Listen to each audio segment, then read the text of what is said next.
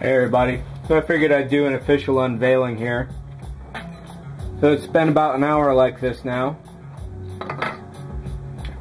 I initially glued the back here and then down along the engines and clamped these two sides here. I then ran some glue along each of the edges, clamped that up, and this has been sitting for almost 40 minutes now. So I'm thinking it's probably pretty safe. So let's have a look.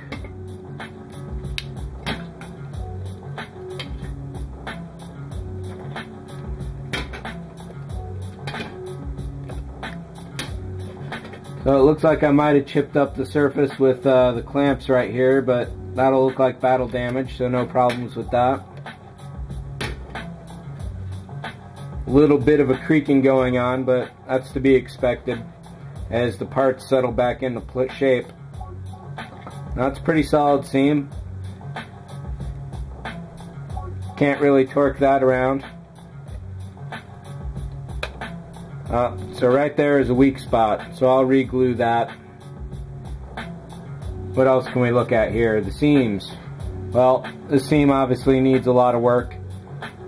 Rather than sand this top part down, what I'll probably do is fill this bottom part up to make it fit. There's some details along there I definitely want to keep. The seam on the nose here was never super great, and I'm expecting it's supposed to be dual layered like this. I'll have to find out. But that's easily sanded down as well. Then it looks like this side I got it a little tight too. Well, these are really bad, and obviously so, but I expected that to happen. Back here you can see how I got a perfect glue seam when I first put this together, far too earlier than I should have, as opposed to more recently when there's this definite seam down there.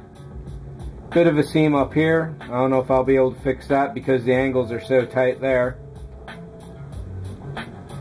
But no, overall I'm definitely happy. It looks like I could have pulled the back or the bottom a little further back, as evidenced right there. That might have set the nose a little better as well. That's okay. With all the stuff I've got crammed in here, I'm definitely happy it went together at all. So I worked on this cowling here. I got a thinner piece of metal and basically I just bent it around my thumb to get it to fit a little better. So I'm going to have to get that a little tighter around some of these edges somehow. I doubt I could hammer it into place on there. It's already got some striations going on where it's bending. Hopefully I can smooth those out. This one I still got to cut a new one, and then I don't have a panel for down here yet, but that's easy enough to get and fit into place. Of course, the one big thing that's missing here is the guns. The originals were made out of resin and really were very warped, so I'm going to have to cut some of my own.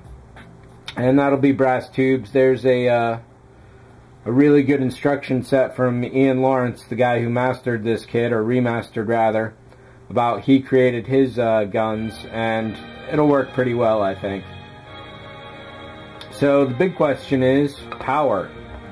So let me get the power plugs here and make sure this is still working so far. And we'll check for light leaks while we're at it. So I'm going to have to figure out a way to tell which lead here is positive and which is negative without actually plugging them in.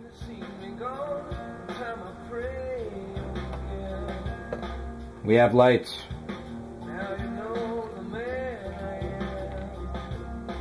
Even better, we have all lights. Yellow, red, blue is on, green, and the flashers are working.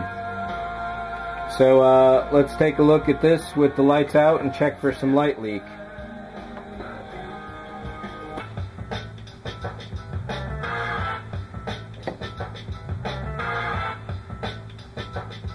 There's a little bit going on in here. I can see a little bit of yellow. That's okay. There's almost a little bit of blue in here, but I'm not totally sure I'm seeing that. And there's definitely some dead center in the middle there. That could be a tough one to fix. And of course there's some blue coming out from the nose here, but that's to be expected. I put the black silicone over all the major LEDs, but that blue one in the middle just pretty much had to stay open.